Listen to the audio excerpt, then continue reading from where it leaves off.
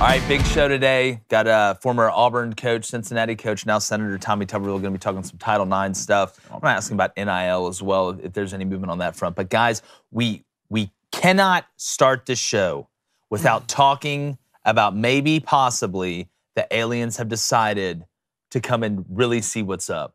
But my problem is this, okay? I'm not a scientist, all right? Didn't stay at a Holiday Inn Express last night, but I have watched a couple movies. And I do know that for something to traverse, the winds in our skies and airspace, it has to be lighter than air, which means that it cannot enter our atmosphere or it would burn up, basically. So to me, I think these are balloons. But what if it's the ultimate troll of all time?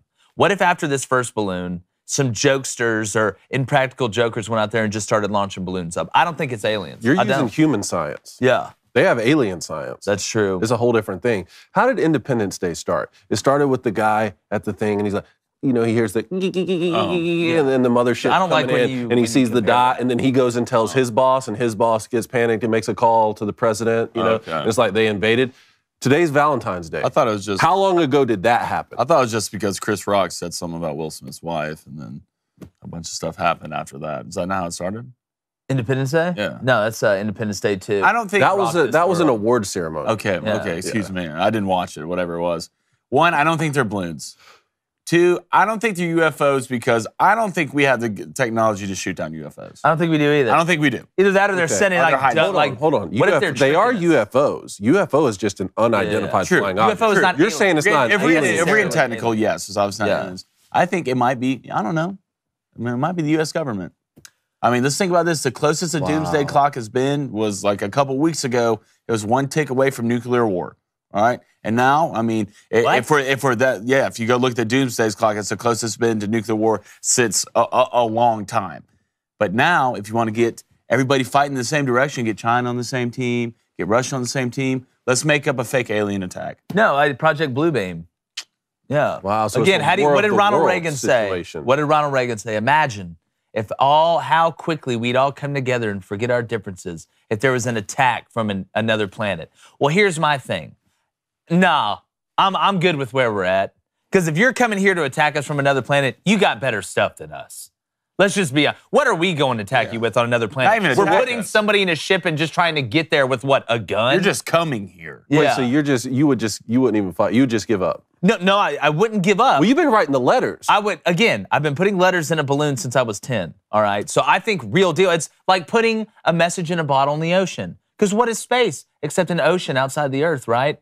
It's the same thing. That's poetic. Thank you, I know. I'll wax all day on this. But when it comes down to if aliens came, I think they would know they're so superior to us. It'd be like fighting ants. Like I don't go outside and go to an anthill and just kick it over and point at them and laugh just because I can. Unless they're just, pricks. I don't know. They might be. But at the end of the day, what are we going to do, David? What do we got? All right, government, military. Y'all been hiding all this stuff. We have what our do we pride. got? We have our pride. We go out fighting. No, we got a pride patch. That's about all we got when it comes to pride. We need weapons, man. We Plasma do have pride weapons. patches. We could go out there in pride patches and be like, guys, we're the victim. Those aliens better use their pronouns. Yeah. Y'all going to come here and take over the planet. Don't misgender us. us. Get your pronouns right and don't misgender us at all. Or you can really catch these mitts or whatever. The New York Jets express interest in trading for Aaron Rodgers. That would be interesting. Michigan State cancels athletic events following a campus shooting. And Senator Tommy Tuberville joins us to discuss his plan to save Title IX. I'm Jake Crane, and welcome to Crane & Company.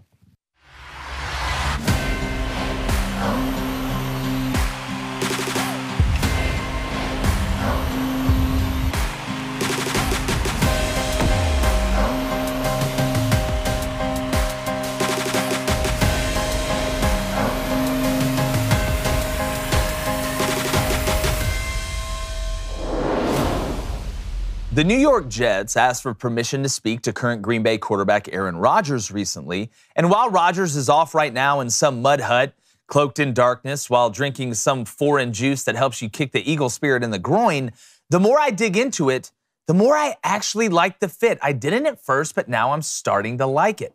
It seemed like Rodgers would be somewhat wasting the best of his last days in his career in a place with few weapons right now. And really, the Jets have forgotten how to win. However, the thing that kind of turned the tide in my mind was remembering that Breece Hall's a pretty nice back. And they got some nice depth behind him with Michael Carter and Zonovan Knight. Rookie wide receiver Garrett Wilson went over 1,000 yards in year one with basically Beaver Cleaver, the PTA president, throwing him the ball. Elijah Moore has a ton of potential when his head's actually in the game. And that isn't to mention 28-year-old Corey Davis, who's had some nice years, and Tyler Conklin, which is a steady piece in the middle at tight end. But the defense may be the most attractive thing to Aaron when it comes to making the move. That means the Jets' offense doesn't have to be the Globetrotters or Steph Curry and the Warriors with that smothering of a defense. Now, the Jets organization needs that push to get over the edge. They haven't made the postseason in over 12 years. And Aaron could be the fit they need to not only finally make the playoffs, but make some noise when they get in there. And that would be a hell of a story with the way the Giants are rolling, too. I'm going to go and bring in my co-host, David Cohn, who some say has a better arm than Aaron Rodgers, but I'm not going to go there. And then my brother. I didn't say that. Some people have said that, David. You're a former Heisman candidate. You've been talking to my mom again, haven't you? Yeah, no, look. All them teeth and no toothbrush. All them teeth and no toothbrush. And then my brother, former Western State, Colorado wide receiver and big Bitcoin investor, Blaine Crane. Are you holding Bitcoin right now? Got a couple coins in my pocket. Wow. Yeah. You got a couple coins in your pocket? Just a little bit. Just, oh, yeah, wow. Thank you, sir. Thank you, sir. Yeah. But, Cone, if you look at the way the Jets are, and this all comes down to space, right? We look at cap space. Oh, no. When you look at general manager Joe Douglas, you know, typically the Jets have had some money to spend and do some things. They stand right now at $915,000 over the $224.8 million cap, which ranks them 19th in available cap room. All right, they still have to pay for a new quarterback. All right, a presumptive starter, which is going to keep Zach Wilson on the bench. We know that. But if you look, Quinnen Williams wants a long-term contract extension, and he's good enough to get it. He's the guy you pay. But if you were to cut, let's say, Braxton Berrios, and even though I mentioned him, Corey Davis, and let Dwayne Brown go with Jordan Whitehead and possibly Carl Lawson, then you can clear some space. But, I mean, how much do you want to gut to get that quarterback in there? You don't like Aaron to the Jets. You don't like him taking off to New York. Aaron Rodgers isn't going anywhere. You don't Aaron think Rodgers, so? no. See, you've gotten caught up in the Aaron Rodgers enigma, and I forgive you because I did it last year. He has property in Franklin. He's coming to the Titans. They need a quarterback. They have a good defense. They have pieces. I got caught up in the enigma as well. Last year was the year to move before you signed the 3-year, $150 million contract. Now, going on a darkness retreat, trying to keep it, hey, make sure you get in the Aaron Rodgers sweepstakes. Maybe I'll leave. If Aaron Rodgers leaves Green Bay and goes to New York, you know what he has to do? He has to take responsibility if he loses then. Now he can just blame everything on the Packers. You can say that's the Packers' fault, but I'm a loyal guy. He's going to come back from this darkness retreat and say, you know what, I really thought about it. I need to stay in Green Bay. I need to stay loyal, but y'all are still not getting me the weapons that I need, and it's your fault that we're not winning, and I'll run off a coach or a GM if I can. If he goes to New York, they don't care about your excuses. You got to win. You got to win now. We don't care if you're Aaron Rodgers. We don't care if you're the best player on the team. We'll get you out of here. So I don't think Aaron Rodgers is going anywhere. Well, you know, I just wonder if Aaron Rodgers is going on all these retreats, if he's just really turning into Mr. Cheezel from Grandma's Boy. You know, he's like, when he walks in there, he's like, I was a dove that became a deer. And then I saw a snake, which meant I'm going to have a problem today. I just, you know, it is an enigma, but if anybody can break the enigma machine, it's little Alan Turing Jr. to my right. Blaine, where's he going? I think he's going to the Jets for two reasons. One, I don't think he wants to be back in Green Bay, and I don't think the people of Green Bay want him back in Green Bay. I think they moved on. I think Aaron's moved on. I don't think he's going to the Raiders. He's already said he's not going to San Fran. There's a couple things why I like these other Jets. One, you have the offensive rookie of the year and the defensive rookie of the year, and Garrett Wilson and Sauce Gardner. Right, you Jermaine Johnson, your D-line. If you keep Sheldon Rankins, which I think you are, you keep that defense intact, which was a top 5 defense in mostly all categories last year, and you add a couple pieces, right? You get Breece Hall back. Before he got injured, would have been in the same rank as Garrett Wilson, maybe the offensive rookie of the year. Yeah. Your offensive line is not good, right? It's not good. But you do have a good piece, and Vera Tucker, I believe his name was, who could have been a Pro Bowler but ended up getting hurt in Week 7. You got to think when it was the Jets, they came out, were 6-3, and then lost 8 of the last 10 games. So you keep that piece there. You have the 13th pick in the draft. If you get Aaron Rodgers, you're not going to have that 13th pick. You're going to have to give that pick up. So you have to resurface your offensive line, later in the draft, 5th round, 6th round pick. And there's enough work in the offensive line this year, especially the center position, that you can get a guy to come in and start right now, like a Creed Humphreys or something like that. The Michigan center, who I'm not even going to pretend. Oluwakonde? Yeah, Oluwakonde, the Ohio State center. There's some Big Ten guys out there that you could probably plug in and play right now. There's some huge white guy that played up north that can do it. This Jets team can someone remind you of that Bucs team that went to the Super Bowl? Defenses that smother you. They will be that good. Quentin Williams is the closest thing we've seen to Aaron Donald in a while. I mean, realistically, in a while. He is super you have a piece on offense. You have a receiver 1 for Aaron Rodgers. You have a true running back, and you have enough pieces to get you into the playoffs. Obviously, I think the Jets won a Super Bowl, but I think the Jets just want to get their ass in the playoffs. Right? Yeah, well, you've seen the Giants in the playoffs. You've seen the Vikings in the playoffs, right? You've seen certain teams that I think the Jets have a good enough roster, right? Not giving up the moon to get Aaron Rodgers, but giving up certain pieces that if you do get Aaron, and they need to win, man. The Jets organization, they need to win. You lose out on Deshaun Watson, which might be a blessing in the long run. You lose out on Tyreek Hill. These guys need to win, and what a bigger win to get than Aaron Rodgers. Yeah, I wonder if you could get if you were going to say, all right, we're getting Aaron Rodgers, could you move Zach Wilson somewhere? Would somebody be willing to take a shot on Zach Wilson? Have to. He's on that rookie contract, right? The biggest one to me with the Jets when deciding how to be able to do it, and look, Aaron Rodgers, he's made a ton of money. He has a ton of money. Money's not an issue for Aaron Rodgers. Would he be willing to take a little bit of a hit to go to a team to maybe add some of those auxiliary pieces on the offensive line? But C.J. Mosley is the one that's the hardest because he's the quarterback of your defense. He's the Mike. If you look at where he's at, I mean, they were 4th overall in defense. He's coming off his first Pro Bowl season since 2018, so he's playing well. C.J. Mosley, I played against C.J. Mosley in high school. This dude is a freak of nature. If you look about the cap charge, it's $21.5 million if they keep him, all right? I mean, that's the highest among 4-3 middle linebackers in the whole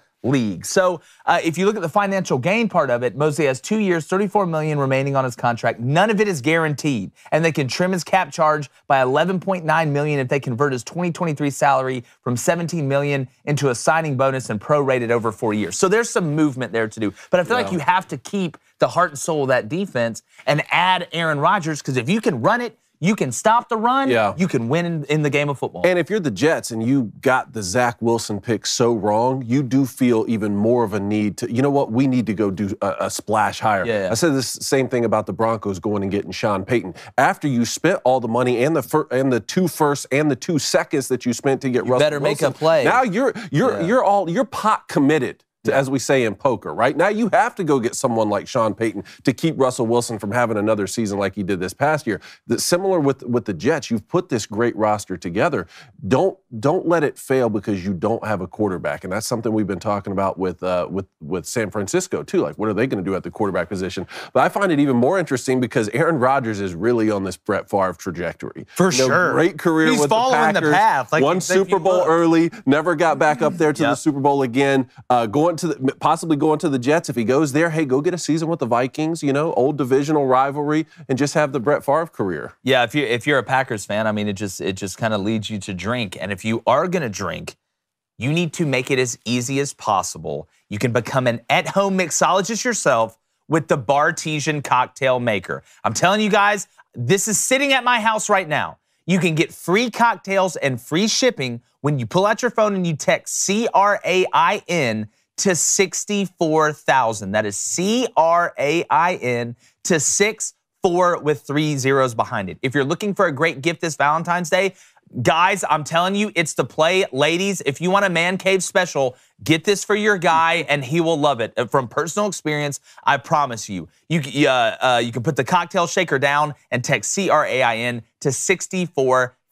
Message and data rates apply. See terms for details. Guys, like I said, we've made old fashions at my house already. We've got the poolside collection with margaritas. They got peach tea that Reed absolutely loves. It's basically like making your coffee quickly in the morning. Same type of thought, but now you have the mix that you get. You have the beautiful machine, the Bartesian Cocktail Maker, which thousands of years from now, they'll find it written about in some tablet where Mesopotamia used to be about how great it was. And it's so easy. I don't know. I'm not Tom Cruise from Cocktail, man. All right? I don't know what to do, look cool with the cups. How much do I pour here? How much do I add here? You know who does? That genius scientist mind inside that robot drink-making machine at Bartesian, David. I love it, man. I can't wait to come over and let's have, what you said you did, old-fashioned? Man, it's margarita? Anything. You get the liquor, they got the mix. You put it together, you hit the button, surprise, surprise, you look like a genius. And like if you're gonna use it for tailgating, it's perfect. You have anywhere to plug it in at a tailgate. Now you don't have everything all sprawled around. You're not worried about flies and everything getting, close to what you're doing. You set it up, you plug it in. Hey, what drink you want? We got the mix. Wow, this party kicks butt. So Bartesian, text CRAIN to 64,000 for free cocktails, free mixes. I'm telling you guys, you're gonna love it and you're gonna look like a genius. And it's Valentine's Day. It is. So I do want to. It is Valentine's. Real quick PSA. Men. All right, we got to help each other out today.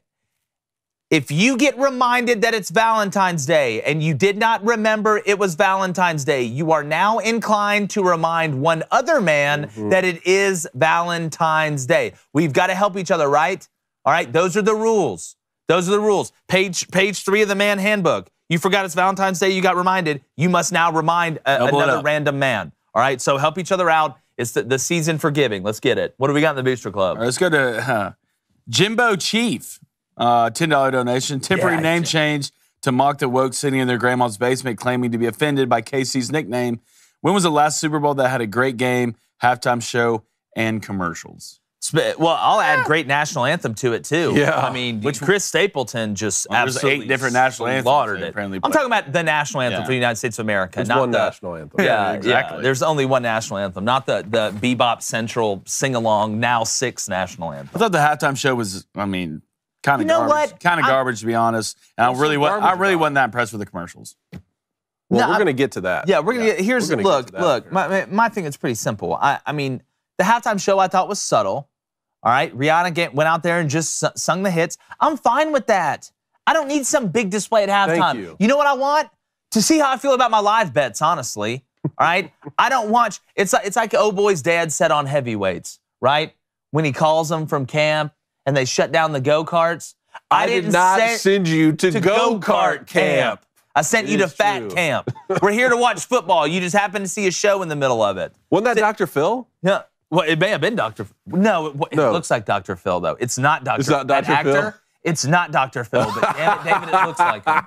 You go back and look on Heavyweights, and if you haven't seen the Heavyweights movie, you need to go watch it or get your citizenship revoked. What else do we got? Okay, let's go to Cal Kennedy. He says, Rodgers to the Jets reminds you of Brady to Tampa a few years ago. A solid team is a QB away from taking a big leap. I agree. Those two guys are different, though. Those two guys are different. They are, but I mean, Aaron's won one already, so the pressure's kind of off on him, individually. But imagine if Aaron Rodgers goes to the Jets and the Jets were to win a Super Bowl. That'd be significant. You go from Aaron Rodgers elite witch to Aaron Rodgers superhero. Yeah. Like that's a big. That would be the Jets. I can't remember the Jets really being. I remember when they made the playoffs. I know it was a while ago, but I can remember that. the Jets really haven't been good in my lifetime. Like, I can't really remember. Those two, AFC championships with Mark Sanchez. Yep. Was it Rex Ryan as the head coach? It was Rex Ryan, yep. Back-to-back. They never got to the Super Bowl. Yeah. Like, you grew up hearing Joe Namath and all these names about the Jets being good. Richard Todd. Richard Todd, yeah, there you go. Good save. I have two ideas for Aaron Rodgers. One, he could go to the Cowboys, all right? And then if it doesn't work, blame Mike McCarthy, because that worked before, right? Or two, Chad Henne retired now. He could go back up Patrick Mahomes and definitely get his second ring. Yeah, just come in. Definitely. Now, will he be as good as Chad coming off the bench? I mean, Chad's coming out there leading 98. You gotta work hard. Yeah, we got to get Chad on the show. It's gonna be fun. It's happening. All right, Who's Your Mama says, longtime listener, first-time commenter. Ooh. What is up, Booster Club? What is up to you, Who's Your Mama? Appreciate you joining us. Saved by the Clavin says, why not send Aaron to MIA? Seems like the Jets are toxic to all things, including Cougars. Well, we already see that Tua's coming back. I don't think Aaron's going to go to a place where he has to be in a quarterback battle. Yeah. Well, I would like to say, did you see that Tua came out and said he's taking jiu-jitsu so he can learn how to fall?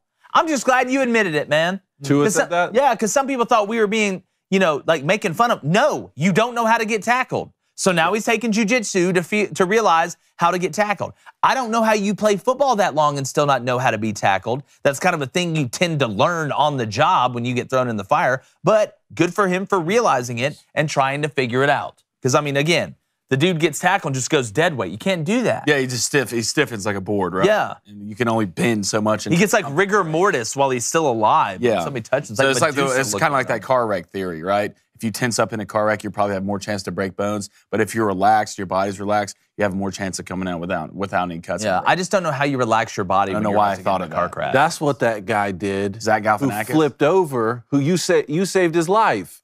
Yeah. Well, he came out with no cuts or anything. I'm still amazed by that to this day. I haven't had any crazy accidents happen in front of me in cars, which is refreshing, but still, that was wild. Blaine's like, I got cut up more just going over to try and help the guy. Completely totaled, man. I've never seen a car like that. It was wild. All right, Gasville Gorilla, I like this. I'm curious if the guys had to pick the top 3 best fits for Aaron Rodgers, what would they be other than the Jets?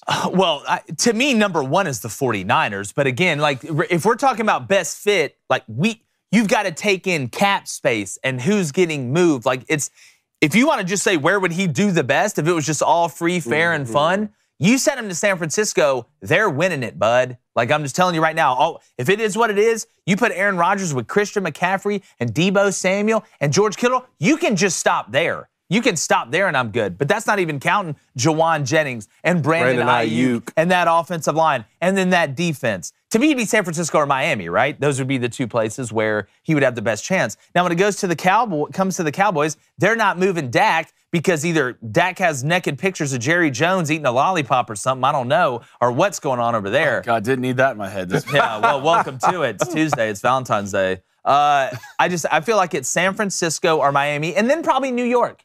But realistically, we're talking about realistically of where he could go. I think the Jets is the best fit because I think the Niners are going to roll with Brock Purdy. I think they're going to move Jimmy G.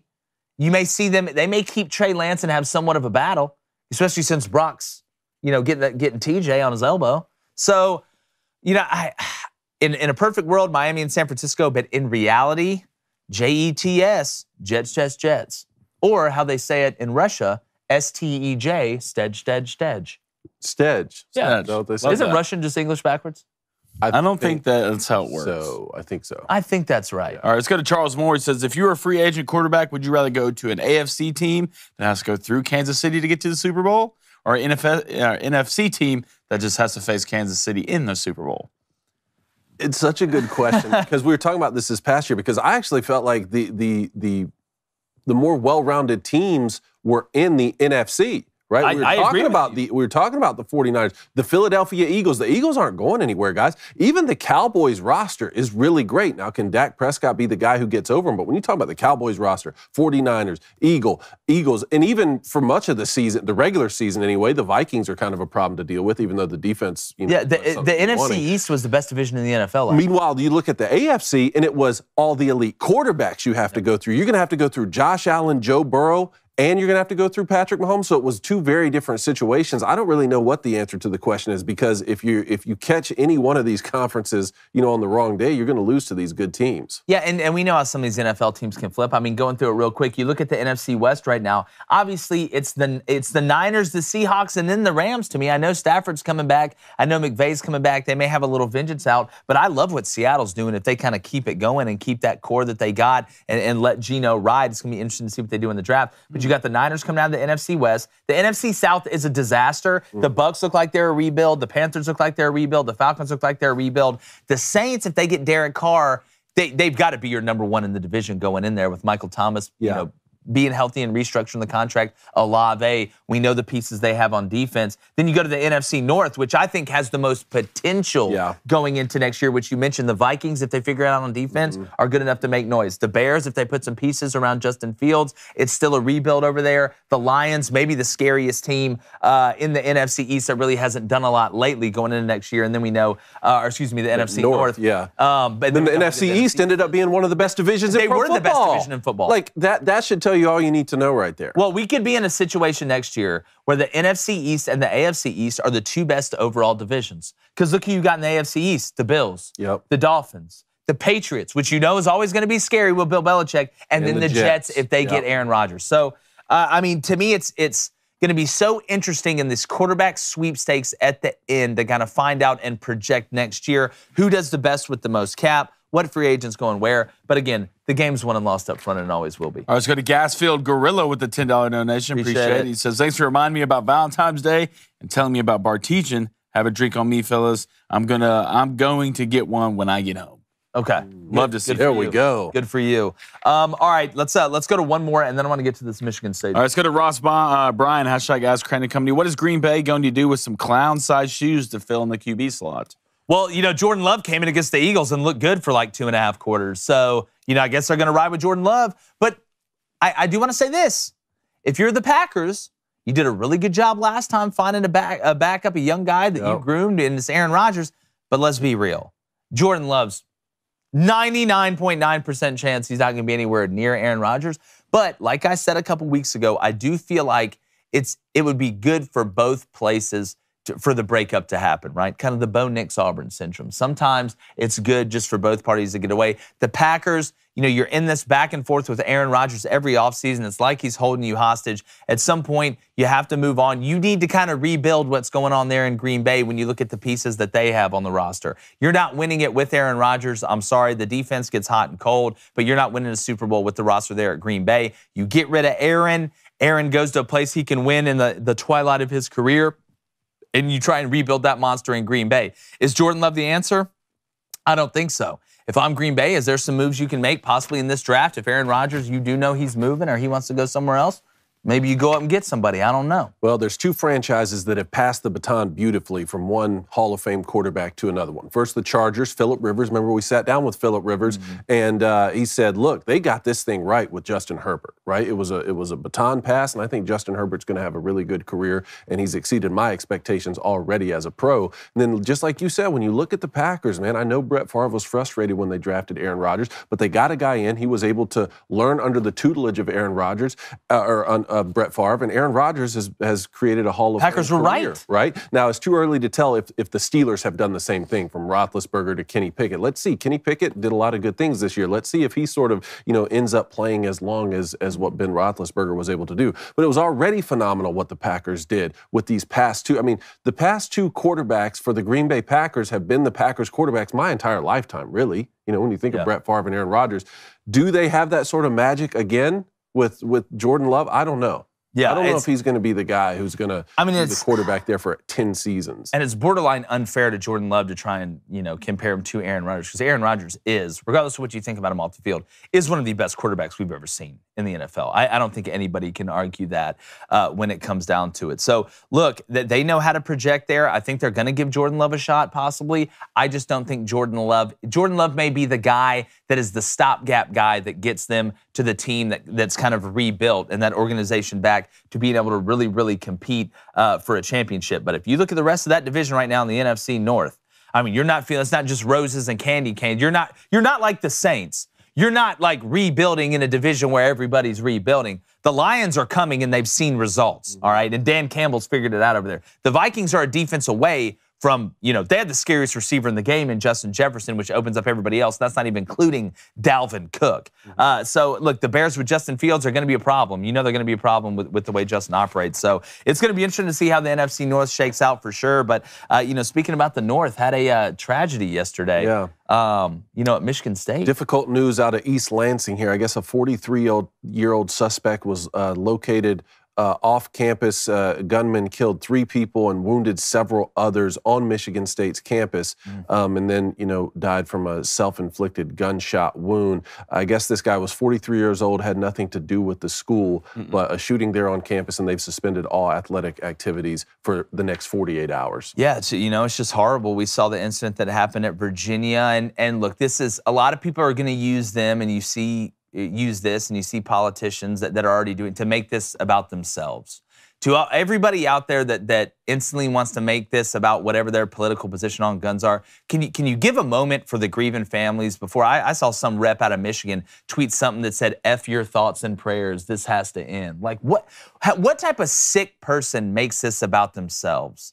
Like, it's a tragedy. You're never going to be able to stop humans from doing crazy things, whether it's a gun, whether it's a knife, whatever. But give a moment for the people to grieve before you instantly make this about yourself. That's my thing. It's just a horrible situation. It appears that the gunman had no affiliation. None. At least Zero. there's no apparent affiliation with the university. And it's not immediately clear if any of the victims yet are Michigan State students or faculty. Yeah, first of all, my thoughts and prayers go out to those people's families, everybody on that campus. We will bounce back from this, but I will not be surprised if this story does get someone get buried just because of the color of this guy's skin and who he was. If it was some white guy out there, it'd be all over every news channel. They'd be blasting it to the moon and back. But since he was an African-American, I do think this will get somewhat buried, and you'll see kind of the difference in how they portray things in the media.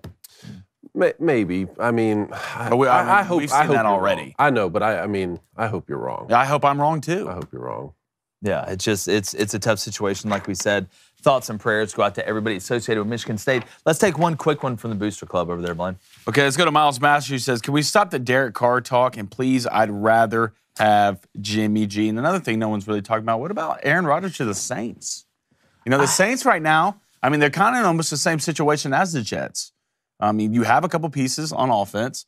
I mean, you got Olave. That defense getting old, though. Yeah, I mean, yeah, somewhat. But you still have a sturdy defense. I mean, you have Lattimore at corner. You're really good up front on the defensive line. So kind of the same situation. So I do think Aaron could come in there in a division that's not doing great right now. And you're a quarterback away. And what people need to realize, regardless of who your team is, this is a quarterback's league. All right, you're nobody without a quarterback. For sure. You are absolutely nobody. You see that in the playoffs. So I think the Saints would be a great landing spot in New Orleans. Who asked the question? Miles Masters. Miles, I will say this. I'm not saying I want Derek Carr to go to the Saints. Like, I low-key root on the Saints. I don't like Derek Carr. I've said that multiple times. All right? He crumbles under pressure and he cries at press conferences. I don't trust those guys. But it's better than what you had. And you're in a division that is absolutely boiled hot dog water right now, and it looks like it's going to be that way going forward for the next couple years at least. So now's the time to strike, even if it's a guy that is decent, which Derek Carr is decent. But when we're comparing Derek Carr to Jimmy G, like, what has Jimmy G done that has solidified him above Derek Carr? Nothing. To me, it's almost Spider-Man GIF. You talking about just for the Saints right now? Yeah. Just for the Saints? Oh, well, I mean, I'll just go in get Derek general. Carr. Right? Oh, for anything? Oh, just in general. If you're comparing these two quarterbacks, I mean, is there a huge difference? I'll take Derek Carr. Mm-hmm. Yeah, I mean, again, I will say this. I would rather have a guy that would cry at a press conference because we lost than have a guy that's laughing on the sidelines. You just took the exact phrase out of my mouth that I was going to say, man. We're on the same page. I was just about to say, I want the guy crying at the press conference when they lose, not the guy laughing on the sidelines when his team's down. Even his grandmother thinks he's dumb. She said at least he's handsome on the Subway commercial. She did say that. He thought his grandmother cooked for him. Yeah, he thought his grandmother cooked for him. How do you not know what grandma's cooking up, man? I don't know. The same way you just turn around and hand it off and get famous because you're good looking. Give me Derek Carr. Yeah. Look, Jimmy G's a good looking cat. Let's be honest. I mean, yeah. I'm shooting. I mean, the dude's a walking better shaving commercial. Yeah. Seems soft. Let's go to Matty Ice, 1994. He says, I really like Herbert. I'm a Ducks fan, so I want to see him succeed. I just hope he doesn't become that QB that never was because he didn't have a good coach. Well, look, Justin just made the playoffs for the first time, and they blew it. I'm with you. I don't like Pete Buttigieg / Brandon Staley or whoever that stand-in is they got a head coach. I'm shocked they didn't fire him. I thought Sean Payton would have legitimately looked at that job with Justin Herbert and some of the pieces that they have on defense, you know, with Bosa and some of the guys running around there. And then you look on the outside with Keenan Allen and Mike Williams when he's healthy. I mean, you see what he can do. I mean, jumping up and going to get the ball. And Austin Eckler, a little Ewok out there running around. You catch the ball, run the ball, pinball. I don't like Brandon Staley. I don't think the Chargers are going to win one with him. I gave him the benefit of the doubt last year. I picked him to win the Super Bowl. They made the playoffs and should have advanced, but you let some guy who looks like Jags, baby. You know, he's doing a Head & Shoulders commercial come back and beat you. So no, as long as Brandon Staley's there, the Chargers will not win it. They need to get a guy. Yeah, they will not win it with Brandon Staley there. I tend to agree with you. Like, I just don't believe in him. Sorry. You feel different, Blaine? No, I don't. I wish I could sit here and say I do, but no, I don't. They got great pieces, man. You got Derwin James, you got a Bosa brother in there. I mean, you got Herbert, you got a true running back in Austin Eckler. You have young, good pieces other than Keenan Allen, who's still a good piece, but he's someone on the latter half of his career. I mean, you have all the recipes of being a good football team. There's just something that doesn't feel right with the Chargers. I can't put my finger on it. I really don't know. Lack of identity. I would say somewhat of that, yes. I don't know, but it feels like a Harry Potter thing. You got a big scarf wrapped around your head, but really Voldemort's on the back of your head, and we're all going to find out sooner or later.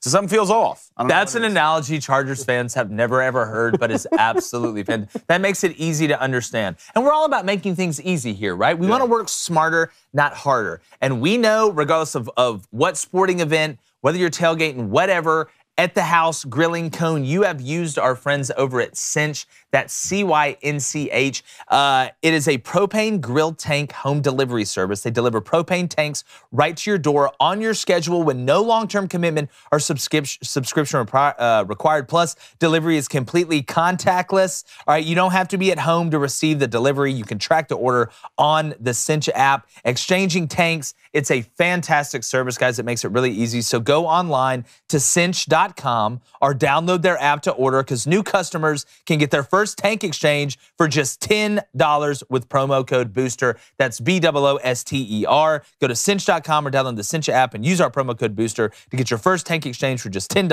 CYNCH.com, promo code BOOSTER. It's a limited time offer, and you must live within a Cinch service area to redeem it. So either you don't live in a Cinch area and you need to move, or you do. All right, you need to visit cinch.com/offer for details. Cone, you've used the service. It's easy. It's not tricky, and you don't have to sign up for some bundle or some long-term deal. You want me to explain what happened here? I want you to look everybody in the eyes and explain to them what happened. We did the show. We're sitting here doing the show, right, telling you about sports. I leave here. I go home. When I get home, I'm about to pull into the garage, and what's sitting there? What's sitting there on the doorstep, Jake? It's my propane tank, so that we could have the birthday party and the Low Country Boil throwdown of a lifetime. Yes. That's what Cinch it's the heart. That's what Cinch did for me. That's how much they care. They brought that thing to my doorstep, and we had the party of a lifetime. Yeah. And when that one's used up, I'm going to get them to bring another Cinch tank, so maybe we can do some steamed oysters next time. Dude, I love when you look me in the eyes and talk about steamed oysters. Do you really? That's one of my 3 favorite things you say to me. Golly, it's a good Tuesday. It is a good Tuesday. All right, we have Tommy Tuberville, former Auburn coach, former Cincinnati head coach. He's now a senator. We're going to be talking about some Title IX stuff here in a minute. But before we do, I do want to live in the Booster Club here for a little bit, and then we're going to get into some hoops after we talk to Coach Tubbs. All right, let's go to Texas Ed. Says, does the NFC South has the worst first team since the whole division is Glizzy Water? Ew, does the NFC South have a worst to first team since the whole division is Glizzy Water? Worst to first? Yeah. I mean, again, when all the teams are worst, I mean, yes. If you're talking about first to, like, win the NFC, no. The NFC champion will not be coming out of the NFC South. It will not be coming out of the, I don't know, man. The NFC North, I like where the Lions are going. You like? I don't know if it's going to be next year. I got to see what they do on defense, because they got, ran through like a finish line. But I don't know. I just know it's not coming out of the NFC South. I hate it. All right, let's go to Christian Case. He says Derek Carr has a 63-79 record.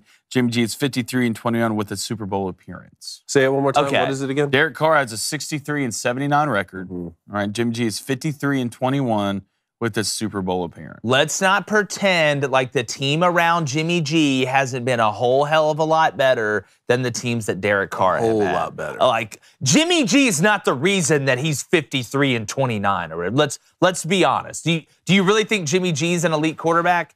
Does anybody really think that Jimmy G is? He fits everything to be an elite quarterback except being an elite quarterback. I remember in the playoffs, they won like 3 games, didn't throw a touchdown pass.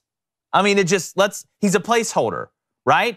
Nice one, shake the hand. He's like an usher, right? When you go to church, that goes and sits all the people. He's not the service, not the main show. He'll get you in the spot you need to be and not blow it, but he's not going to do anything to win it for you. So let's not act like Jimmy G's out here making incredible plays to have a better record than Derek Carr. Over 10 seasons, I think roughly 10 seasons with the Raiders, how many different head coaches has Derek Carr had? A half dozen? Yeah. Maybe the same amount of offensive coordinators.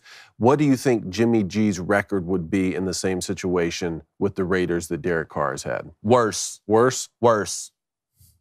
I think worse. I think so too. I think it'd be in the same boat. I think the same boat. I think the same boat. I mean, I don't think there'd be a huge discrepancy. I don't think Jimmy Garoppolo would necessarily have a winning record with that team. No, I don't think he would. I think it'd be a little bit worse than Derek Carr's. Let's go to Laura Brown. Is D-Hop still tied to the Cardinals, or can he change teams? If so, where does he land? He's not still tied to the Cardinals, and he can change. Yep, somebody's getting a mercenary. I wouldn't be surprised if you see DeAndre Hopkins playing for the New England Patriots. Really? I would not be surprised at all. I think that's one of his favorite landing spots. The odds-on favorite right now, I believe, are the Patriots. And the Patriots need back and hop, another guy, a real true guy at one.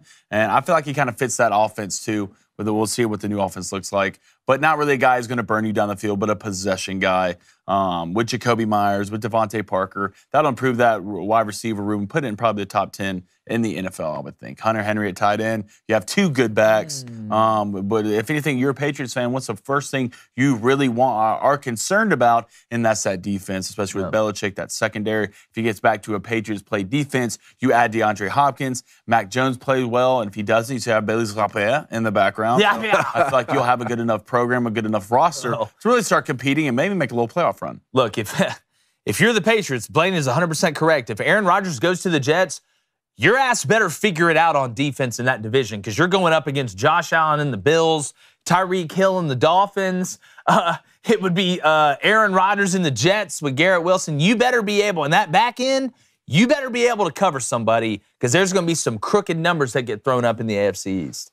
What happened with Odell Beckham Jr. this past year? I thought he was I know, but I thought he was going to sign with some teams, and he wasn't going to sign with some teams. Did he not pass physicals? Yeah. Or did no one? He didn't pass it. It was a lot of concerns about his knee. Okay, so it was the damage around his knee. Yeah. Okay, it was just all the teams I just heard he injury wasn't allowed on a plane to fly anywhere. I heard that one too. So I didn't really know what the situation was, or if he was going to end up. Look, he's going to be a mercenary for hire. I mean, that's what some of these guys are. Look what we did with the Rams, mercenary for hire. Yeah. Like, go in and get it.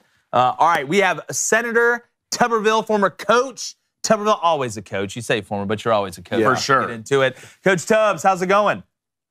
It's going great. Where you guys Reds shirts and stuff? It is Valentine's Day. Okay. Yeah, I know y'all didn't forget. I know y'all didn't forget that. No, this Coach Tuberville, actually, what we said was, and I think you would agree, according to man code, that today, if a man reminds you that it's Valentine's Day and you forgot, you are now inclined to remind another man that it is Valentine's Day. We've got to help each other out. I put it on Twitter today, and I've already had 3 DMs of guys thanking me for reminding them so they can go get a gift. I mean, we got to help each other out, no? Oh, that's exactly right. And that's you can forget a lot of things, but you can't forget Valentine's Day. And I can think of a few other things, anniversaries. Yeah, that's why I still got to write it down in a calendar. I can't put it on my phone. We got a calendar in the kitchen. I got to get up and look at it every day just to remind myself that we don't have something, or we do have something. But, Coach, speaking about man code, there's a couple things in the man code as well that say don't play against biological women in sports. But it seems like the U.S. Department of Education just really doesn't matter. Just let guys play against girls, because there's no difference, right? Well, we don't need a Department of Education. We need to close that clown show down.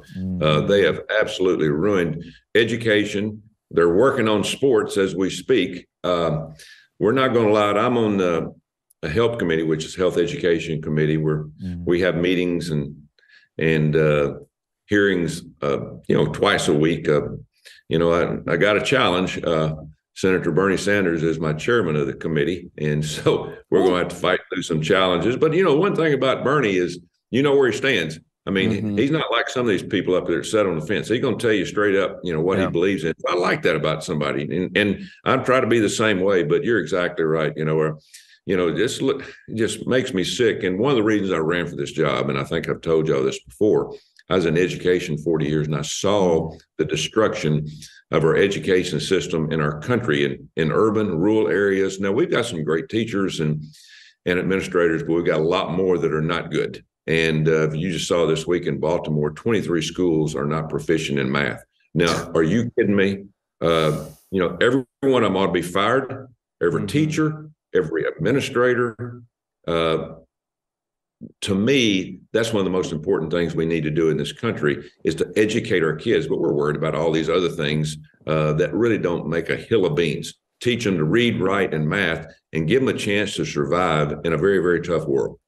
Yeah, and Coach, there are so many, and you've seen this, we've been a part of this, there are so many kids that have been saved by teachers and coaches and administrators because they have so much influence on a human being at a young age, especially if that human being does not have people at home to help guide them and are relying. You're in a position of power, but it seems like some people, and it's turning, I don't want to say most because I don't know exactly the data, but some people are using that influence to teach kids about things that they don't need to be learning about. Do you feel like there is a dangerous precedent being set within our schools of some of these radicals trying to radicalize children in their beliefs to normalize some of the craziness we're seeing outside of just learning addition, long division, and things that you're actually going to use in your life? Yeah, I've seen that since I've been here, and I saw it in the last probably 10 years of my coaching career of how politics has got involved in education, and politics should not even be near education. It should be about teaching young men and women how to survive a very tough world, responsibility, time, work ethic, and then also learning how to read and write and all those things. There were several young men that I had in my career of coaching that when they came in, I always tested every new recruit for reading skills, writing skills, math skills, and history skills, because I didn't want to put them in a class in college to make an F the first year and to find out, well, the kid can't read. Yeah. And you would be shocked if I told you out of 25 in the last 10 years, how many could not read past their 6th grade reading level. Yeah. And if you can't read, you can't learn. And so our education department, which up here in D.C., I think it employs like 3,500. What the hell do they do? Yeah. Well, I mean, they don't do anything to make it better. They fight the rule of law. They fight to make things more difficult instead of using that $15,000 or $20,000 a year per each kid to give them an opportunity to survive. And again, I really feel bad about some of these inner city schools. Again, I've been into most of them across the country. And guys, let me tell you something. Yeah. It is a clown show, absolute clown show. And I wish I had the authority, because if teachers and administrators didn't teach kids to read and write and do math and get out and not at least score to the point where they could survive, I'd lock them up. Yeah. I mean, I tell you what, to me, that is a crime. To take money for a job and not get the job done, it just it makes me hurt, because I've seen it. I've seen it in sports, but I've seen it in kids that are not in sports. Just not be able to comprehend life after they get out of school. Yeah. Coach, I signed kids in junior college, and you know this, that are 20 years old and didn't know how to read. Imagine that. Mm-hmm. Imagine being 20 years old and not knowing how to read after going to a junior college for 2 years. It's the truth. Senator, the majority of Americans do not want men competing in women's sports. The majority of Americans do not want men undressing with women in the locker rooms. Now, my parents were academics, just like you were talking about. The university system put food on our table, and we were thankful for it. What can we do? What can Americans around this country do to be able to have their voices heard to save women's sports at the college level? Well, and I said this for years, and it was one of my campaign cries. I go to all these small towns across Alabama, even some out of the state, and I would get the same question, Coach, what do we do? Well, here's what you do. You either run for the school board or you elect somebody that has the same principles and values that you have, because it's these school boards across the country that control, the education, the curriculum, and the things that are going on. This guy named George Soros, he's out there putting millions of dollars into electing DAs, county commissioners, people that make a difference in terms of communism and socialism, destroying our country, destroying the rule of law. If you want to change it, folks, you're going to have to get involved. I am shocked that in this last election, with nothing going right in this country, I mean, since Joe Biden's been in, I can't name one thing that has gotten better since these clowns have taken office. It's gotten worse. But for some reason, the American people turned around and voted these people back into office. It makes me, there's nights that I've woke up going, you got to be kidding me. Yeah. people are not listening. They got to listen. They got to look, and they got to understand what's going on. We are losing our country, and it all starts in education. And it goes back to, what they're doing with transgenderism, and taking young kids that are 4 or 5 years old and transitioning them from a man to a woman in surgeries that are just unbelievable. But this Leah Thomas, who was a young man, said he transitioned and then turned around and beat this girl from Kentucky and for the national championship in swimming. She trained her entire life. Yeah. She did everything she possibly could. And there's no way in hell she could have beat this kid because of his body mass, his muscles, the size he is. He's a 1.5 feet taller than her. He's a 6'4" dude. He's a full-grown man. You can't make this stuff up. We've got 10% of this country running this country. Yep. 90% of the people better step up. Yeah. They better. I'm telling you, I don't care if you're a Democrat or you're a communist, but you better stand up or we're going to lose this country. We are in a tailspin right now in education, this NIL debacle that we're going through right now that I'm trying to help. I'm not trying to hurt them money being made. I'm just helping kids, trying to get to a point where we can help kids, number one, get back to education and quit making money in college. You're there to get an education and play a sport for that education, and quit absolutely asinine what we're trying to do in this country. And I tell you, we have got to wake up. We have got to wake up and understand what the left is trying to do. The socialists in this country are trying to change this country to a soft, woke country that doesn't want to compete. Yeah. Well, Coach, this kind of brings me to what I was thinking about earlier with the parents.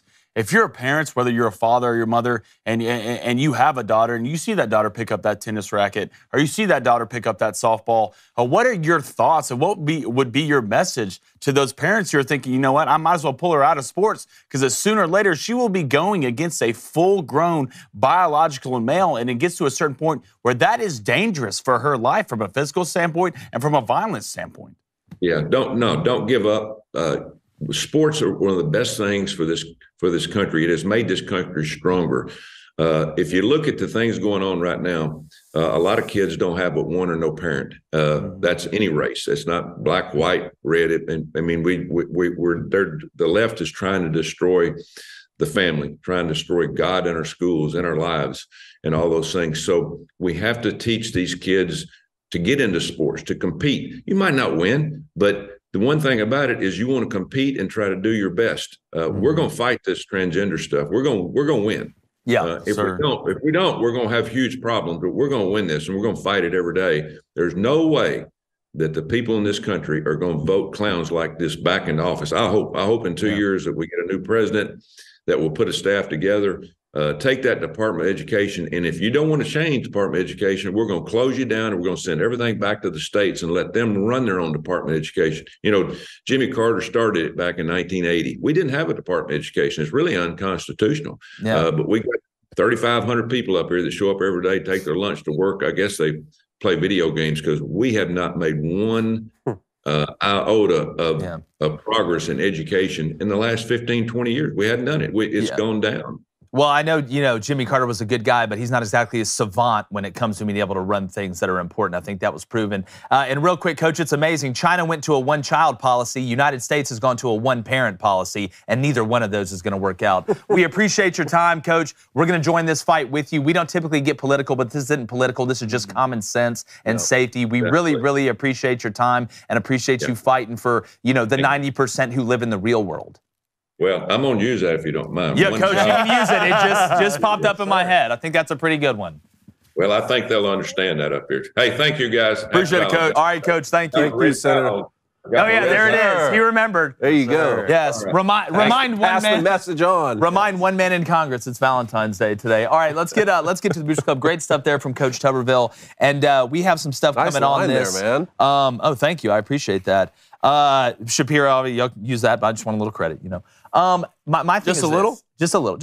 Okay. A little goes a long way. We're joining this fight. I'm going to go ahead and tell you guys this. Because we don't delve typically in the political realm. unless it intersects with sports. This is probably the biggest intersection of quote-unquote politics and sports, but it's really just common sense. And I'm going to say it's the camera so everybody can understand me. People out there in power, stop letting dudes play against girls. I can't put it any simpler. Stop letting men play against women. It's not normal. It doesn't make you smart. It doesn't make you inclusive. It makes you two things, really, naive and stupid. I'm sorry. You put those two together and you get this 8 to 10%. Where are the feminists at? Where the feminists at? Yeah. Supporting women. Yeah, We're right. watching women's rights get trampled. Title IX get trampled. So since Title IX was made 600, it's gone up women playing sports 600%. This is why 600% for nothing. This is why you see people like J.K. Rowling being attacked, a true feminist who always stood up for women and stood up for feminism. That's why the transgender community has to go after someone like J.K. Rowling the hardest and call them this TERF, this trans exclusionary, radical feminist. You ought to put a modifier on it beforehand, to make sure you say you're not even a feminist, you're hateful, and we're going to ban Harry Potter books and ban this Harry Potter game. No, that's what happens when someone truly stands up for women. That's the response. It just shows you. And I think there's something a lot deeper and darker at play when you really get into this stuff. But we're gonna save that for another day. I do want to get into a little bit of college basketball because Alabama has. I like your Michael Knowles plug. You like it, right? Look here? at that. I told Knowles I'd give him a shot. Knowles paid you a little extra for that. He did a little bit, and maybe a little nice cigar, maybe a nice little, That's a good trade. European. That's a Colombian, good trade. I don't know. Not Cuban, but Alabama is the #1 basketball school in the country. Boys, your thoughts? They deserve it. Let's just see if Nate's going to blow it in the tournament or not. I mean, hadn't been past the Sweet 16 with Bama. Again, the regular season's great. Alabama's playing great. But at the end of the day, when it comes down to it, it's about this NCAA tournament. That's what it's about. But Alabama's for sure the #1 team in the country right now after Purdue lost to Northwestern. You talk about depth. I mean, you look at what Griffin's given them.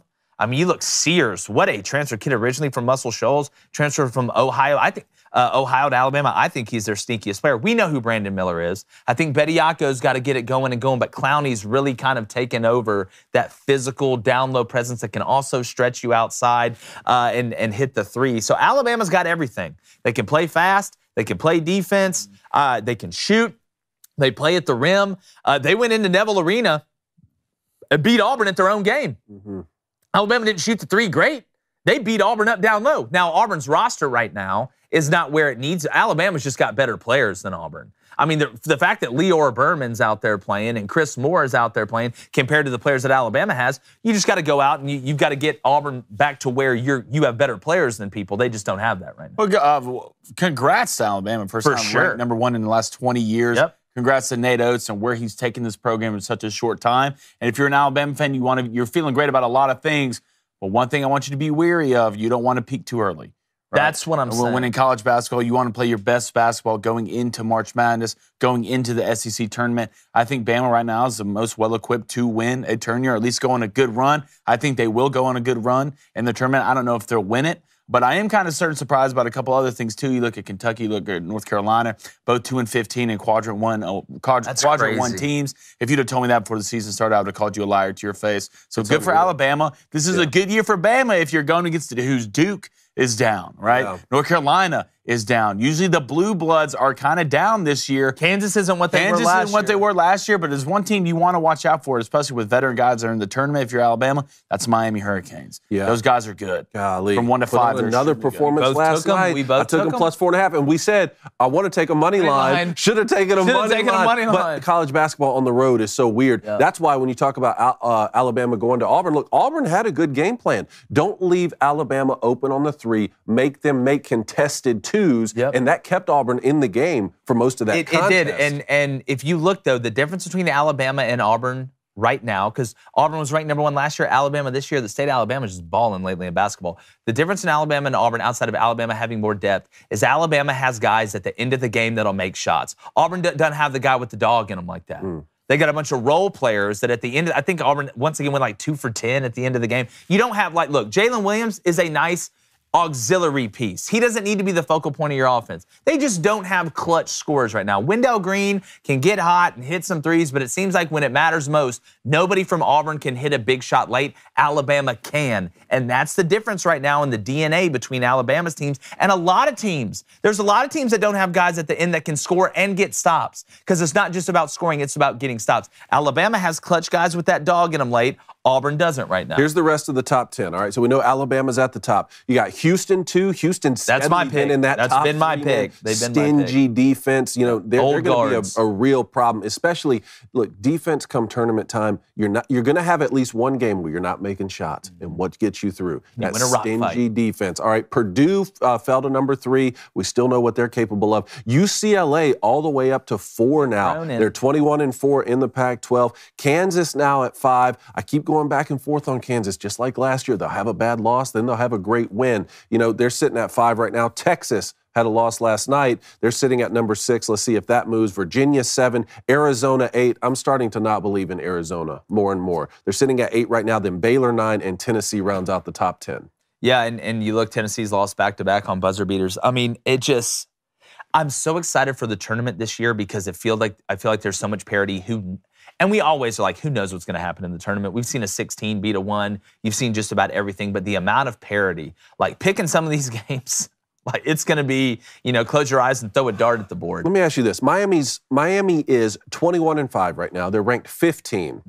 How are they not in the top 10? They had a loss early to Maryland, and Maryland was really strong early in the season. Then all of their losses after that, I think 4 other losses are all on the road.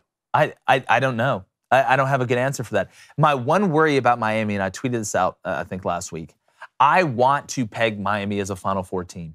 It's just down low. They're undersized, but they work really hard. They really are. Remember, they had that tall white guy last year. They actually beat Auburn in the second round with Jabari Smith and Walker Kessler. They had a big white guy down low.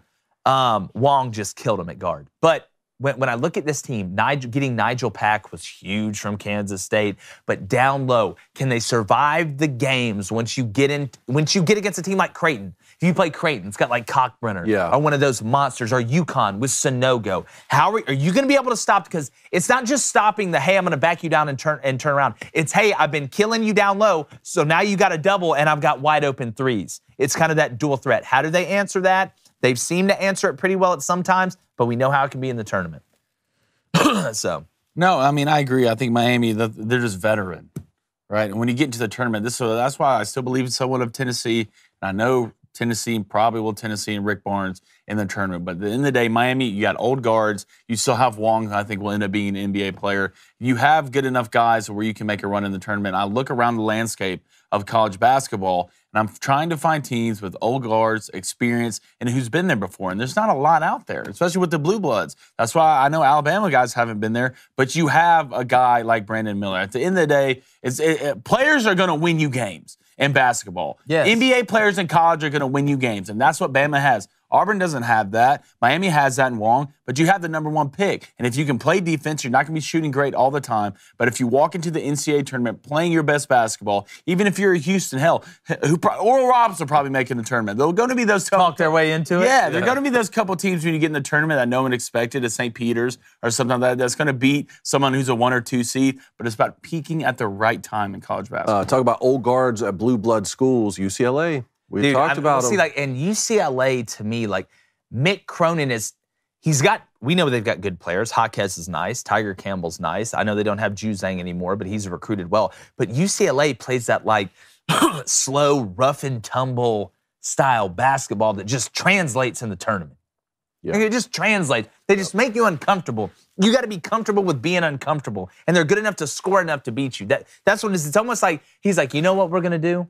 We're going to run it, play action. Run it, play action, stop the run. You want to go up tempo? That's fine. We'll go on a 16-play drive. That's what we'll do. We'll keep you from going fast. And that's how they beat these teams that are high-flying. Like, you look at UCLA versus some of these high-scoring teams, you're like, how the hell did they win 62-58? Like, how did they hold them to 58? And then you look at the time of possession. I mean, UCLA just can dribble it around. Hey, all right, here we go. Pat, little Jackie Moon, back to you, back to me, back to you, back to me. Let's go draw a foul with 2 seconds left on the clock. You just can't get out and run on them. Yeah, I agree. So, at the end of the day, that's the style they play. I do want to get to Super Bowl ads in a second, but let's get to Booster Club real quick. Okay, let's go to AJ Adams, 22. He says, I am on the Title IX committee, and if nothing else, I will be the lone voice keeping males out of women's sports. Hopefully you're not the lone voice. The lone voice? Well, you need to start your own committee, and we'll be on it with you. It'll be called the Let's Stop Letting Dudes Play Against Chicks committee. All right, let's go to Connie and Ron. Will Cranico have a segment on how to pick your bracket for the NCAA? Choose a 12 over a 5, go with a team named after a Butler or a directional school to pull an upset. Get ready. Look, there's some things, and you also have to ask one blonde in the office in a big game. That's also a rule. All right, let's go to Texas Ed. Does Texas Tech make the NCAA tournament if they go deep into the Big 12 tournament? They have beaten 3 top 15 teams in the last week. They better get hot late, and that's what they're doing. I mean, that's the best part about playing in the Big 12 is, I mean, you've got more quad 1 opportunities than the guy from Tron. So, I mean, when you look at the talent, I love Coach Adams. If they keep winning and make a run, they could sneak in. They're going to be on the bubble. But look, you know how you fix that? You go win the Big 12 tournament because then they got to let you in, right? Just go win the tournament. It's that easy. Automatic qualifier. Automatic qualifier. It's like what was the qualifier in dodgeball? You didn't even have a. Ooh, yeah, he's like, well, that's fine. The commissioner of the league, I helped him. Regional qualifying game. He's like, well, that's fine. I know the commissioner of the league, I helped him shed 20 pounds before beach season. All right, let's go to Devin 21. Rise. Ask Crane to come to. Will UNC make the tournament this year? It's not looking good right now. UNC is one of the first 4 out with Kentucky. Bro, if North Carolina does not make the tournament, it's going to be the biggest disaster in college basketball. I don't know. I can remember in my life. I think it could be great for college basketball. Well, I see where you're going with that. I just mean I'm just devil's advocating you. I see what you're talking about. It's good to have new blood in the tournament, and bringing back players that maybe aren't invested in winning is, they shouldn't be rewarded with making the tournament. I agree with that. I'm saying it'll be the biggest letdown for a team. Oh, for sure. Hubert Davis is going to go from being the runner-up to on the hot seat now. First of all, you could almost make that statement anytime North Carolina doesn't make the tournament, right? Yeah. Forget bringing back Caleb Love, Baycott, Leaky Black. You bring back all these stars, and then you don't make the tournament. I'm telling you, it's going to be one of the biggest downfalls. Like when that happens, something's wrong. Like if you didn't like Alabama not making the 14 playoff when returning Bryce Young and Will Anderson. Like you can understand it's 14. No, it's 4 We're spots. talking about 68 teams. 68. All right. And North Carolina, we know y'all care about basketball. Like they're not, I mean, let's be honest. It's crazy.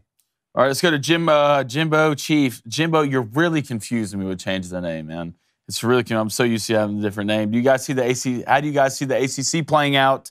I know my Syracuse fellas need to at minimum make the tourney semifinals to have a shot to make it to the big dance this year. When I look at the ACC, we mentioned Miami. I mean, that's a team. I tell you what, you look at what some of the underdogs do. We keep talking about North Carolina being a letdown. Look at what Pittsburgh's doing with Capel. I mean, they're 11-3 in the league. They're tied for first. They're 18-7. Clemson's 10-4. So you got Pitt at the top, Virginia second, Miami third, Clemson fourth, NC State fifth, and NC State's ranked. Wake Forest at 9-6. They can score. Duke. We talk about North Carolina. Duke's 8-6. Yeah.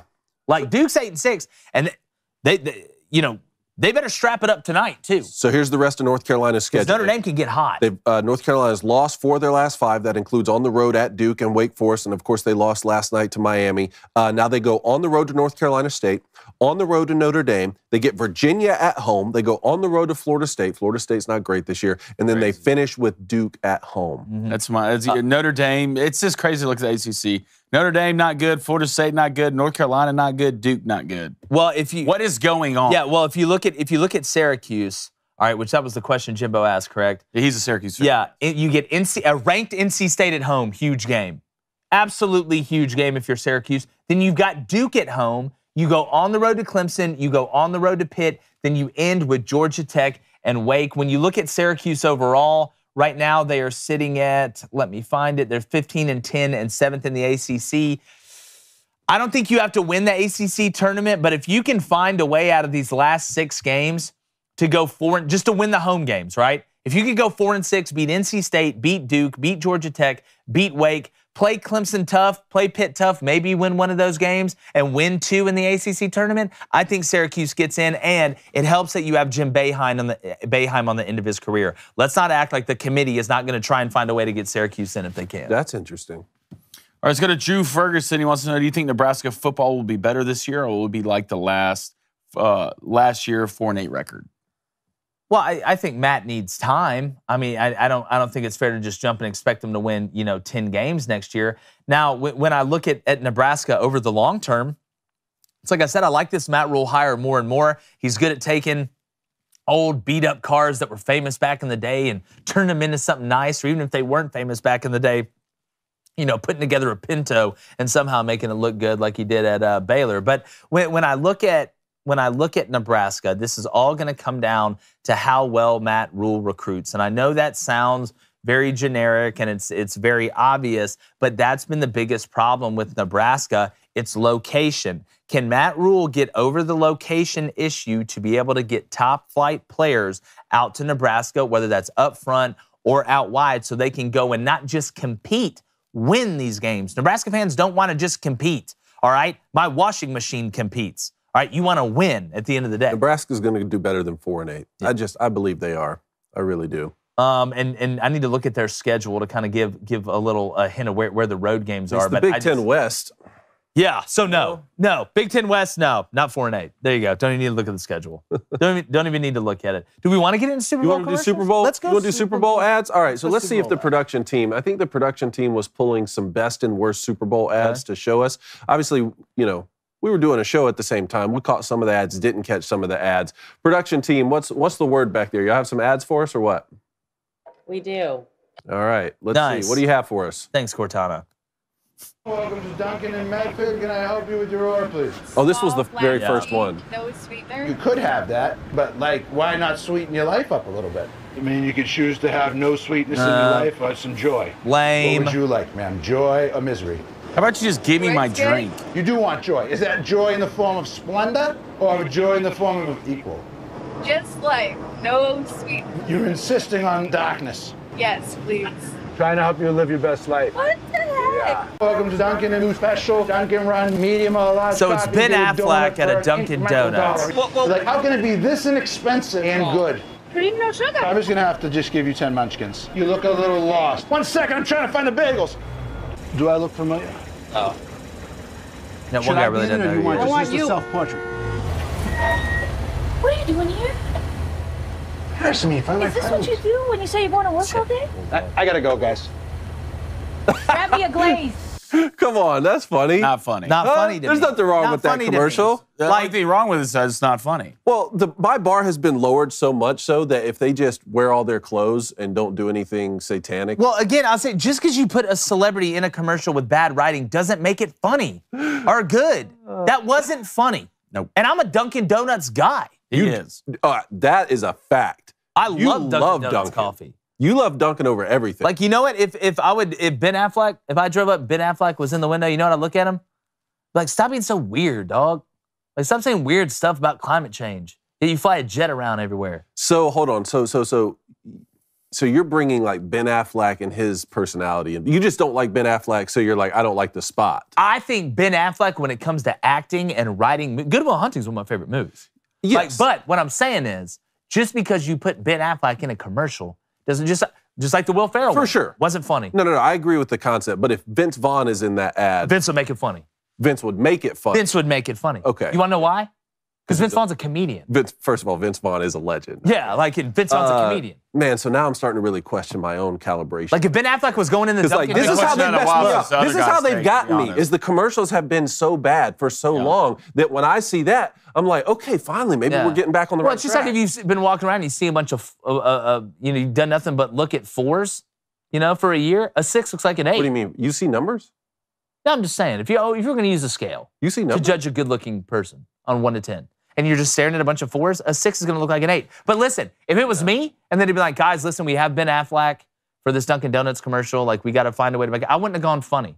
You know what I'd have gone in there? I'd have gone in there and staged, just like Ben Affleck in movies. Like, all right, the manager of the Dunkin' Donuts is really some guy that's working with the Boston mob, and Ben Affleck's got to come in there and ice this guy in the middle of him reading an order, and then Ben Affleck gives departed. the rest of the order and hands a coffee to him and walks out. I just made you a better commercial in 10 seconds. I like that. You're Speaking welcome. of good-looking people, happy Valentine's Day, Darby Lou. Yes, and Reed, happy Valentine's Day, babe. Get that in. Blaine, anything? Happy Valentine's Day, Mom and sister. Very nice. Yeah. What's the next In the one? control room. Yeah, girls. Well, I mean, Happy Valentine's Day to all. Valentine's Day to y'all. I It's a hope y'all- participation trophy. So Yeah. you can say it to just any girl ever. no, I don't think those are the rules. I think. What's the next ad? Yeah, let's play this one with this puppy in it. Wait, is this the dog one? Yeah. Promise?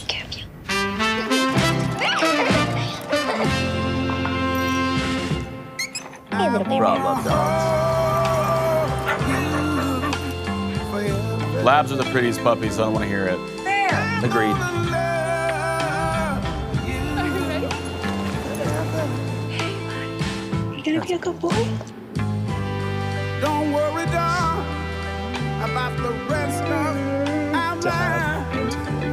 From this day forward. Through thick and thin, Come on, baby. I'll be there by your All right, so it's side. going through life with the dog. I'm gonna love you forever. Hey there. This commercial just makes me emotional. It's working. I'll be there. That's Farmer's dog. maybe That's the how best you make an ad. That's how you make a commercial. Come on, they man. didn't try and make it funny. That commercial hit me exactly like they wanted that commercial to hit me. And you remember when it was going and we were like, if they make this dog they die kill at the that end, I'm dog. turning off the Super Bowl. Like I will go watch the Puppy Bowl for the rest and just figure out what happened. I mean, that's one of the best ads I can remember. That is a top. I mean, granted, I love tier dogs, but if ad. you don't like dogs, if you don't love dogs, you still have to feel something in that commercial. If you don't love dogs, what's wrong with you? Well, I look. feel like there's deeper seated issues. I don't trust people who don't love dogs. Yeah, the people who don't like Just don't. pizza or ice cream. What's really wrong? How can you look at a dog and be like, no, I don't like that? Yeah, What? we don't deserve dogs. This doesn't honestly. make sense. No. All right, let's go ahead and roll this next one. I didn't see this. Stay away from my wife. Hi, I'm Ben Stiller. My job as an actor is making you believe what you're seeing is real. Louise, will you? The pain is real. The cold is real. Don't say that about yourself. I know. I know. But friendship is real. The real is Yes. real. But it's Yes. not real. It's just acting. Wow, that's like really good. Or was I just acting? Only way to know is to try it for Not bad. yourself. Not bad. Not bad. Look, Ben Stiller's Really, hilarious. really ridiculously good tasting. See you later, kids. Look, like that's what happens when you're trying to make something funny. You know who you use? A comedian, David. Okay. Not Ben Affleck's overgrown ass trying to sell somebody sweetener in their coffee. Okay, he had me all the way until the product he was selling, he was basically saying, well, is it good or am I just acting? I don't know. Is that the best way to plug Pepsi? I like the direction they went. I like the direction. It's almost like kind of making fun of yourself. To me, it felt like Ben Stiller was just telling me that this is crap, but I'm just going to pretend like I like it because they're paying me a lot of money. Well, you know, that's your interpretation, right? We all look at the clouds and see something different, David. But then again, he hits me with the blue steel. Yeah, I it brings don't you know right what back I'm in. feeling. They're right back You in. know? I can't wait to see Magnum. All right, let's go to the next one. I'll make this quick, Mr. Peanut. I know you got some brownies to ruin. Mr. Peanut, why are you dressed like it's 5 recessions ago? Mr. Peanut. Mr. Peanut. Mr. Peanut, what do you eat at parties? People? I'm a big fan. I love your work in Thai food. We can all agree there's rich, and then there's haven't worn pants in 100 years rich. Wow, that was brutal. Wish planners had just killed me off again. Huh. Nah. Can I say something? Can I go ahead and say something? Am I the only one who really doesn't think Jeffrey Ross is that funny? When he can't be like unbelievably crude? Like when he's able to do like actual roasts, it's funny the things he say because he's got like dark, crude humor. When he's trying to do like somewhat clean humor, it's just not funny. It's just low-hanging fruit. Yeah, that wasn't funny, but I like the concept. I like the concept of roasting the peanut. I just didn't laugh at all. Yeah, it's like you had a good play drawn up, You just didn't execute it very Boom. well. There it is. Just not funny. Just not funny. Added to the list of another not funny Super Bowl commercial. I've really been let down these last couple of years. I'm gonna be honest. Well, you can't really been let down after can't what really make fun of after what I anybody saw anymore, with so. the Doritos commercials that Yeah, are it's just gonna be tough. absolutely hilarious when you put them on there, and then I see no Doritos commercials. Nothing's funny anymore because everyone's too offended about something to run something funny. It's the truth. You know? All right, let's Sticks and stones may break my bones, but something will always offend a feminist. So I mean, sooner or later, it's just the way of the road. Here we go. Let's run this next one. Welcome back to Super Bowl 57. This was treachery. So far, Greg, the game going like you expected? Yeah, and so far these teams. Yeah. This really was treacherous. Whoever made this is an ass. You know, this is that Tubi commercial where it made it seem like they were changing the channel. And you know what? As much as it is trash, it worked. Well done. Well It works. People were throwing couch cushions. Dude, no, everything. I thought someone was changing in the control room This when we is were the most watching it. confused people have been since Orson Welles did the War of the Worlds on the radio, and everybody thought it was. It was ridiculous. It was. That's the only thing that's whoever's behind brilliant. that commercial is a menace. To Is a society. menace, but a evil for sure. They just got a raise. You chose up. You chose violence. I respect it. All right, let's run this next one.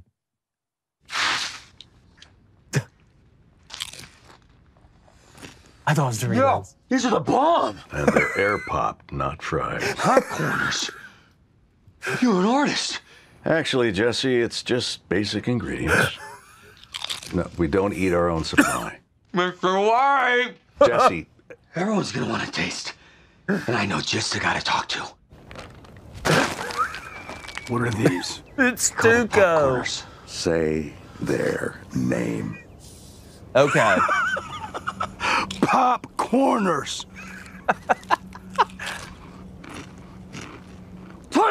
Take! How much of this stuff do you have? We've got 6 signature flavors, Joe. 7! You make 7! 7 works. Popcorners. Break into Yes. something Okay. good. Okay, look. We're gonna eat a lot of snacks together. All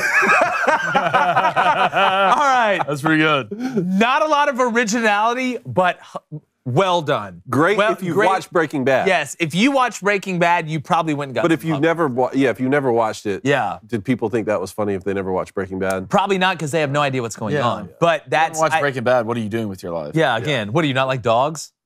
I think that lack a little originality, but I like where they were going. Played it safe. I think they played that one safe. Yeah. And probably got something. I don't know, I thought it was pretty good. By the way, nice job, control room. Also, what was the one with Dave Grohl talking about Canada? Was that was he was trying to give Crown Royal? Canada credit for everything that Trying ever to give happened. Crown Royal, yeah. Y'all can't even shoot down y'all's own balloon. Like y'all need us to come shoot down a balloon. Like what happens if y'all have a birthday party goes awry? Y'all gonna call America? Look, I have nothing but love for Canada, but No, I love it. I got I'm no gonna start problem with just, Canada. hey, America invented maple syrup. I could start saying stuff too. Yeah, me too. American invented hockey. I mean, hell, we can win a NHL championship in Tampa. Wait, hold on. Who's the reigning NHL champ? The Avalanche. That's exactly right. Hashtag America. Yeah, hashtag Colorado. All right, I'm headed to the Board of Education. Blaine, what's going on in the Booster Club?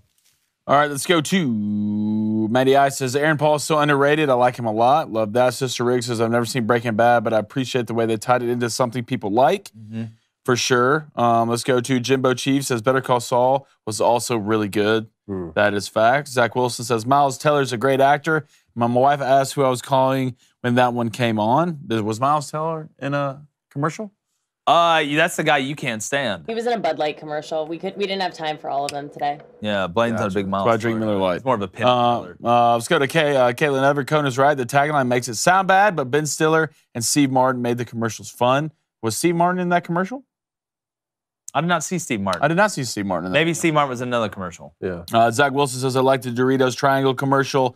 Look, if you go back and go through the Doritos commercials in general, they're phenomenal. Chris E says, why are you guys trying to make me cry on a Tuesday? Look, that dog commercial was phenomenal. Yeah. Hey, Ed, make sure you hit that like button as well in the chat. All right, let's get to bets today, brought to you by our friends at DraftKings. Remember, you use that code BOOSTER. All right, you're a new customer. You make a $5 bet, you get $200 off. So here's what we got. St. John's and DePaul tonight, over 154.5. These teams like to run up and down. Neither team is great defensively. I like a high-scoring game. I'm going to go St. John's tweaks this one out, 85-83. I think it's going to be a very, very high-scoring game, so give me the over at 154.5. And then Duke, Notre Dame. over 141. I know Duke hasn't been super prolific on offense, but Notre Dame doesn't have a big man. Bonzie Colson in there no more. So basically means Filipowski is going to be able to turn around and dunk the ball 80% of the time. Duke's going to be able to score. Notre Dame can shoot. They got like 3 white guys out there that are, it's a splash festival when they get hot. Cormac Ryan's one of them.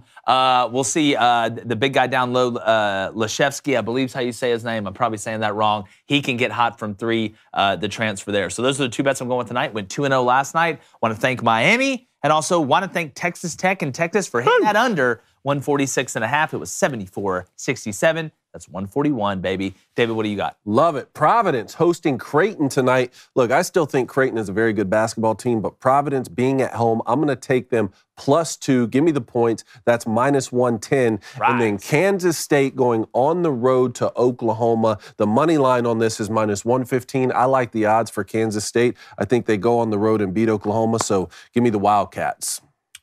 All right, love that. Give me the Caps Avs, both +1.5. That's coming off of +110. Give me I'm going to take a soccer bet until I hit it. Give me PSG and Bayern Munich tie the game +280. So any type tie, right? Then Baby Cone is going Pins money line -145 and the Avs money line -105. All right, wrapping up here. Make sure you subscribe. Make sure you hit that like button as well. What else we got in the chat? All right, let's go to Matty Ice 1994 Blaine. Watch 21 and over, and you'll like Miles Teller. Okay, I'll give that a peek. We're not bringing up the beer pong rules. I won, Travis. Go back to what Steve. No, actually, Reed had a great idea the other day. She says we need to do a segment on like actual beer pong rules, like what's the right way to play. There's been a lot of confusion after what Blaine did. There's the letter of the law and then the spirit of the law, and he kind of it was a party foul, I feel. Well, Reed was trying to tell me that the way she played it was that if you make a ping pong ball in a cup and it knocks the cup over, the person who threw the ball loses. That makes the most sense to me. I like that. No, that is not I didn't play a lot of beer pong, so I have to lean on y'all. Well, growing up the way we always played, and by growing up, I mean being of age, playing beer pong, is that if the cup fell over, whether you knocked it over reaching for something or you put it too far back on the table and I make it and it knocks it off, as long as it goes in the cup, then you lose. His cup, he didn't even go near the cup. That's my whole point, PJ. That's my whole point. It had to go into the cup if it knocks off. If a cup gets knocked over in beer pong, the cup is removed. That's how beer pong works. So if you just take a hockey stick and knock over everybody's cup, I mean, that's what you just said. Like that's the rule. If that was your rule, if a beer pong ball knocks over a cup, now we can't get technicalities. Get a hockey stick. You can get a hockey stick and just knock over all the cups and then win. Hey, blow the building up. Then you definitely win. Trying to win or not? Trying to win or not? Are you in the building? Look up the rules. Have to be in Look up the rules. If a cup, first of all, just look up the rules. Like, who made the rules? Like, this is some like there's a beer pong like 5 times. You know who makes the rules? A bunch of frat guys. That's who makes the rules. There's an official beer pong league. Look it up. For who? For people, just like cornhole, dude. Well, you can play. There's like so many different versions. Like gin rummy. There's like 30 different versions of it. There's no one set. Some guy, in 1920 who invented beer pong said, these will be the 10 commandments of beer pong. Like, I feel like it's kind of one of those games where everybody has their own version. We played growing up. It's the same way. If you get a cup knocked over, then that's a cup. All right, beerpong.com. The official beer pong tournament rules World Series of Beer Pong. There's always something. And this thing is, of course, it's 30 pages long. Because everybody's complained about everything. It's like playing pickup basketball. Ooh, cup interference. Ooh, what does it say on cup interference? What's a catch? This thing it has like 10 points on it. You really want me to read all this? I just read it and it says I was correct. In the event that a player knocks over his or her own cups, those cups are to be counted as those sunk and removed from the table. Thank you! They are not to be refilled or replaced unless the dipshit. Now, what if it's not? But Blaine, that didn't make you right. That said his or her own. So if you knock over your own cup, does it say if you throw a ball and it knocks over the other person's cup, not his or her own? And your intention. You don't know my intention, I know you didn't even try to get it in the cup, Blaine. You don't know my intention. You didn't know my intention on that. It's a bylaw. Balls, yes, you did. Okay, rule 4.12.6, balls knocking over cups. Cups should be filled to the point where it is not possible to knock the cup over with the ball. However, in the event that a ball does knock a cup over, the shot is counted as a hit unless it is absolutely clear that the ball never crossed the top of the plane of the cup before it was knocked over. In which case, the cup is reset and the shot is considered a miss. How do you know the ball didn't cross the top of the cup? If a ball enters a cup, spins, and then exits the cup, and then the cup falls to the table as a result, the cup is counted as a hit shot. No. How do you know the ball didn't cross the top of the cup? Wow. It hit that. You threw How do you know the ball didn't cross the top of the cup? This is the closest I've ever felt. Hey, we've got it on tape. The ball didn't cross the top of the cup. We've got it on tape, right, Rule 4.12.6. Yeah, we have it on tape. We'll see. Does the ball hit the top of the cup? Because I remember you threw a fastball that just hit the cup right there. Regardless, I didn't lose. I had 3 cups left. Okay, well, that point, that you didn't win. Let's just put it that way. It's a tie. Did the ball cross the top of the cup? It's a tie. Did Devontae Smith catch that ball? We'll look. We'll look. We're gonna go to review. They went to review on Devontae, so we're gonna go. All right, let's go to poll and then get out of here. Where will Aaron Rodgers end up? Oh, what are the Raiders, Packers, Jets? Raiders, Packers, Jets. Who else would up there? Saints. Packers. Raiders have a better chance. Packers, 40%. God, did I talk enough people into them believing he's going to the Jets? Give me the Jets, because I just believe in my power of persuasion. 41%. All right, Raiders, 34%. Really? Packers, 38%. Jets, 27%. The Raiders are up there. Am I missing something? Am I just missing something with him going to? I don't know. You put him back with Devontae. I mean, I like the move, but why would you go to that Raiders roster outside of Devontae? There's nobody, dog. Yeah. Josh Jacobs. I mean, yeah, I'm talking about defensively. Y'all can't stop anybody. I like Max Crosby, but, I mean, outside of that, I don't know. Seem like if you're going to go win bet. a championship, I know it's Vegas, baby.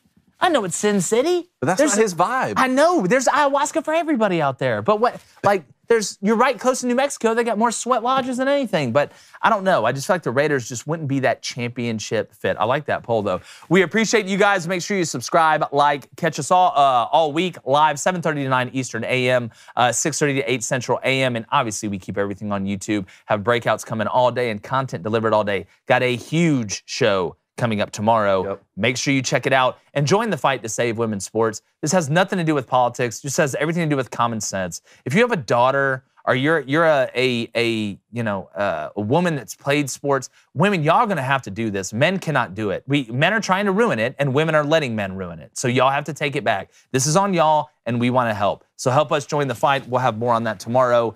And like the chances of it being fair for biological males and biological females to play physical sports against each other, gone.